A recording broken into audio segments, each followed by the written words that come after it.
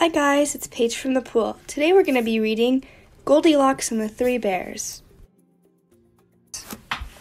Once upon a time there was 3 bears, great big daddy bear, middle-sized mommy bear, and teeny tiny baby bear.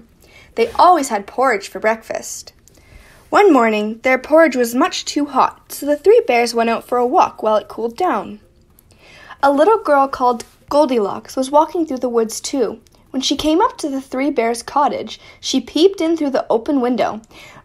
She said, "Porridge, it smells so yummy, it will fill my hungry tummy." In through the window she climbed. Goldilocks tasted Daddy Bear's porridge. "Yuck," she said, "too salty." Next, she tried Mummy's bear porridge. "Yuck," she said, "too sweet." Last of all, she tried Baby Bear's porridge. She said, "just right." She ate it all up, right to the very last drop. Goldilocks tiptoed further into the cottage and spied 3 chairs. "I think I'll sit down," she said. The great big chair was so hard she jumped straight off. The middle-sized chair was so soft she got stuck. The teeny tiny chair looked just right, but when Goldilocks sat on it, crack, it fell to pieces. Goldilocks was feeling more and more curious, so up the stairs she went. There were 3 beds, and she tried them all. The great big bed was too high. The middle-sized bed was too low. But the teeny tiny bed felt just right. Goldilocks lay down and fell fast asleep. Soon the 3 bears came home for breakfast. "Someone's been eating my porridge," growled Daddy Bear. "And someone's been eating my porridge," said Mama Bear.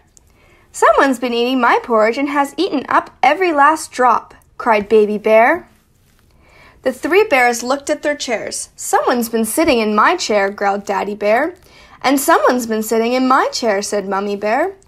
"Someone's been sitting in my chair and has broken it all to pieces," cried Baby Bear. The 3 bears marched upstairs. "Someone's been sleeping in my bed," growled Daddy Bear. "And someone's been sleeping in my bed," said Mummy Bear. "Someone's been sleeping in my bed and she's still here," cried Baby Bear. All the noises woke Goldilocks. What a fright she had when she saw the 3 bears standing over her. "Oh," she cried. "Oh, oh, oh!" Goldilocks jumped up, scampered downstairs, and went as fast as she could out of the 3 bears' house.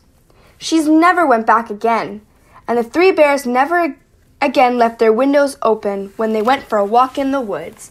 The end.